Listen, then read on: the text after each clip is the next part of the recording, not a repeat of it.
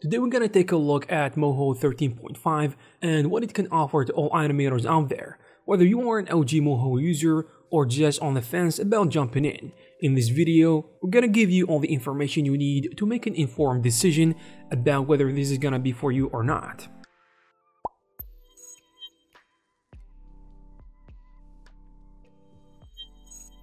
First of all, let's start with the basics. Moho, formerly known as Anime Studio, is an all-in-one, powerful vector-based 2D animation software that provides professionals and hobbyists alike with a powerful and easy-to-use animation and rigging toolset. It allows everyone to create characters directly in Moho, and it combines the most powerful animation technology with the state-of-the-art professional animation tools. Using these tools, you'll be able to draw, rig, and animate anything. You can use the vector tools, or you can even import images or Photoshop files and keep the link and layer structure, which makes Moho an extremely flexible software.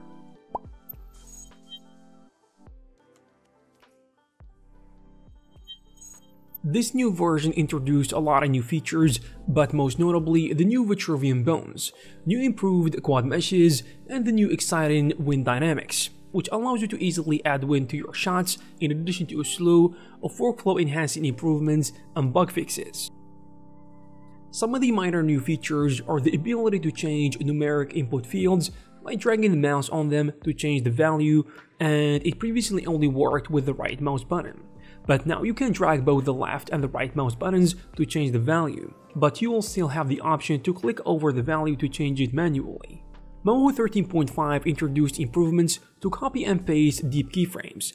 Now in the new empty channel at the selected keyframes, we'll use the default interpolation for the newly generated keys, and you can now change the thickness of the bones in your workspace to make them less intrusive. Now, the thickness of the bones, size of pin bones, and other elements are related to the workspace scale.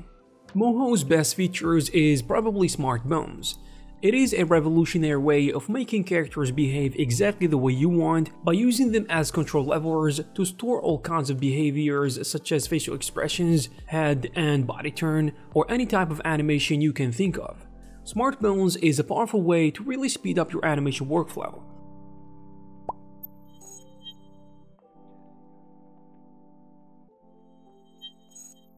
Also, one of the most exciting new features in this version is something called vitruvium bones. It is a new way to rig your character by allowing you to easily switch between different sets of bones, content, or artwork. Its goal is to have rigs and setups that can work similarly to traditional animation by easily achieving foreshortening effects. So, for example, you can have multiple limbs or multiple body parts, and you can switch between them at will, depending on the use case.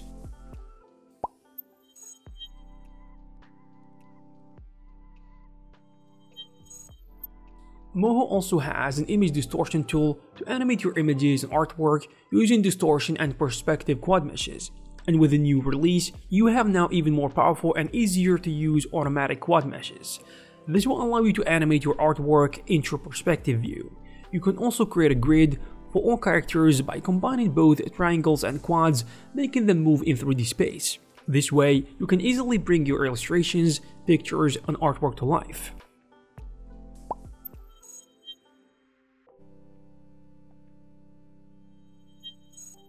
On the dynamic side, there is bone and wind dynamics.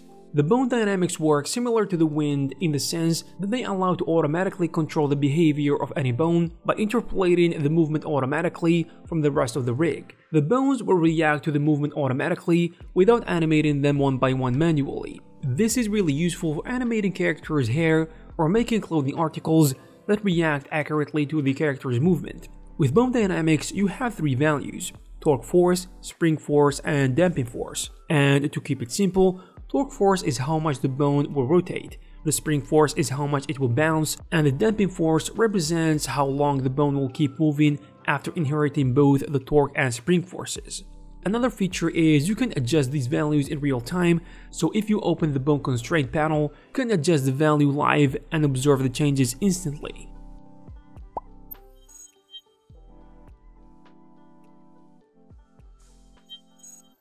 One of the most important things in this version is the newest addition to the powerful Moho's physics toolset, which is the new wind dynamics.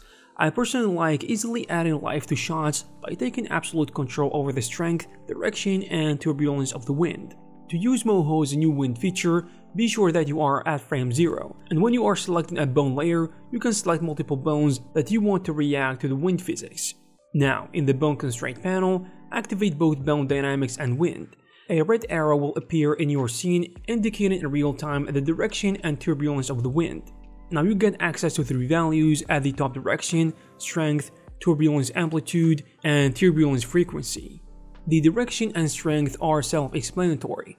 The direction is a 30-60-degree value that you can adjust to change the direction of the wind, and it can also accept negative values. The strength is the value between 0 and 100, with 0 being no wind at all and 100 being the maximum power of the wind. Turbulent amplitude and frequency are related to each other, while the amplitude controls the angle and strength of the wind changes in its direction and strength. The frequency is how often those changes or turbulence might happen. Moho offers 2 versions, a Pro version and a debut version. The Pro version contains all the advanced tools and features like physics and the new wind dynamics, in addition to smart wrap 3D layers and much more. But if you just need a lighter or stripped down version for simple animation, Debut is gonna be a great choice, but you can always upgrade to the Pro version if you want it to cost you only 15% of the Pro version. Furthermore, there is academic pricing for students and teachers who want to purchase Moho. You also have the ability to try Moho for 30 days if you want to test it out before making a purchase decision. Another great news, and for limited time only, people who have Moho 12 can enjoy a 25% discount if they want to upgrade to Moho 13.5 before the end of May. So if you already have Moho 12, you need to check that out right now. If you are interested, you will find the necessary links in the description. I hope you found this video useful. If you did, please give it a thumbs up. You can also check some of our previous videos. Thank you very much for watching, and I'll see you in the next one.